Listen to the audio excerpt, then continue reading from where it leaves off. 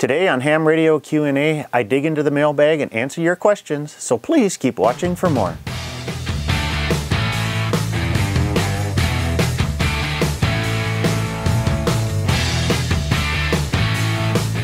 Hi, I'm Michael, KB9VBR, your host for Ham Radio Q&A. I'm on a mission to inspire and educate the amateur radio community, so if this is your first time watching, please consider hitting that subscribe button. Well, let's jump headfirst into these questions. My video on the Subaru Outback ham radio install generated a lot of questions and comments, both from Outback owners looking to add a rig into their car, and also other vehicle owners with general mobile radio installation questions. One such question was from Rizal. Great video. I just got an Yaesu FTM 400 and I installed it in my 2001 Jeep Wrangler. I did notice a bit of alternator noise. Anything I can do about that? Well, alternator whine can be a tricky proposition. It may be a signal that one of the diodes in your alternator has gone bad and the power isn't as clean as it should be. Considering the age of the alternator in a 2001 vehicle, that very well could be the case. A common solution consists of using a brute force filter near the alternator. This would be a large capacitor and chokes to filter the power. But simpler methods do exist. First, take your power directly from the battery, both positive and negative, so you're not subject to the vehicle's power system noise. And second, make sure you have a good ground for the antenna. The ARRL has some additional resources on mobile radio installs that you may find useful. I'll include a link to that in the video description below. In reply to that comment, I did receive another question as to why we want to fuse the negative in addition to the positive when pulling power directly from the battery. And there's a couple schools of thought on this. You fuse a negative in addition to the positive when you make a direct connection to the battery in order to protect it from wiring faults related to your install. But there's also a concern that if there is a ground fault, the fuse on the negative line would blow and potentially cause energy to seek an alternative path, which would be directly through your radio. Fortunately, ground faults are quite rare if you follow good practice and not route the power cables in places where they're going to bind, fray, or wear.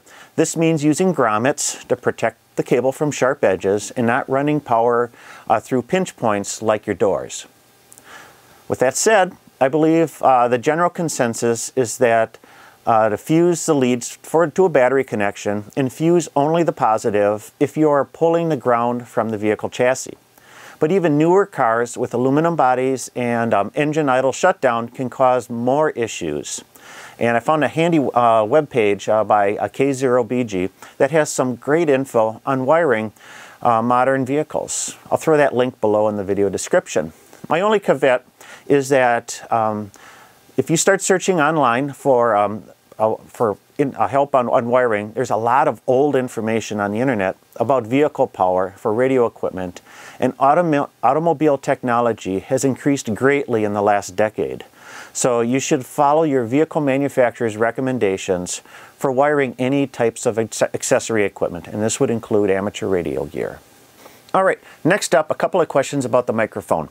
And Mark writes, hi Michael, one thing I must stress in regards to mic placement is when not using, as in the microphone, make sure you don't put it in a cubby hole in the console. I did that and found my mic was keyed up.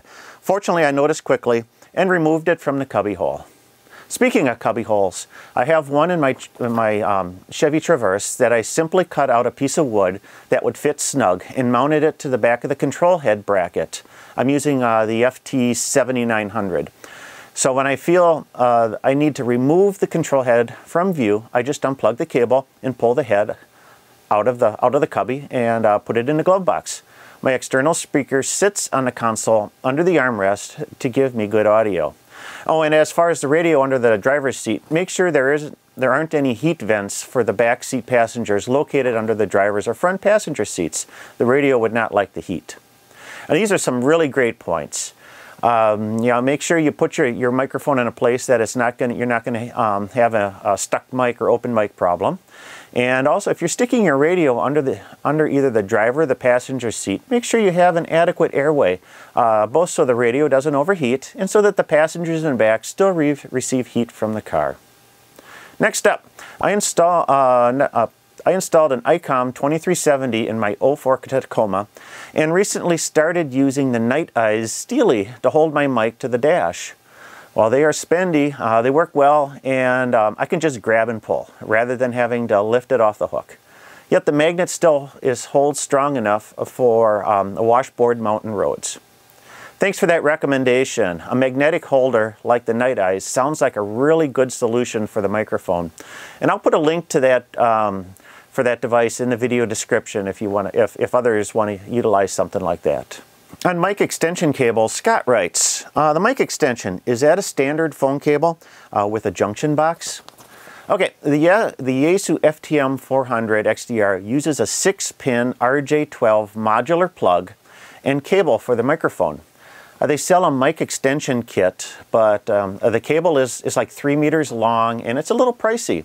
So I went to Amazon and bought a 4-foot 6-conductor cable with RG12 6-pin plugs and a 6-pin inline coupler. Total cost was about $11.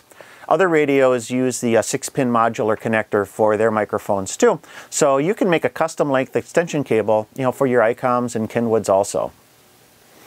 In my video, I mentioned that I needed to add an external speaker for better audio. Chris asks, well, can you not output your audio to the car speakers? Okay, I made that consideration, and I might do a little research on my options of running the audio through the sound system before I add an external speaker. I do like to listen to FM broadcast radio when I'm not talking on the mobile, so I'd have to figure out how the two can coexist. But one neat feature with the FTM400 is that its audio out is split into stereo. So the A band goes to the left channel and the B band goes to the right. If you do decide to run your audio through the car system, you can leave it like that. Otherwise, Yaesu does supply an adapter to mix the channels down to a mono signal. So enough about the mobile radio installs. Let's move on to another question. Daniel writes, I want to buy my first ham radio. Can you recommend a good radio for a novice? It doesn't have to be the cheapest. Thanks. The cheapest isn't always the best deal, and you get what you pay for in terms of quality. The good news is both the ICOM and the Yaesu have some excellent deals going on from now until the end of the year. For a handheld, I'm going to recommend the Yaesu FT4XR for $99 or the FT70DR for $159. The FT70DR includes System Fusion digital, which may be appealing to you if you've got a Fusion repeater nearby. For mobiles, the FTM3200DR is only $145. Even better deal is the Kenwood TM281A, which is 2-meter analog and 65 watts out for only $132. All of these prices I found over at gigaparts.com. They're current as of December 2018.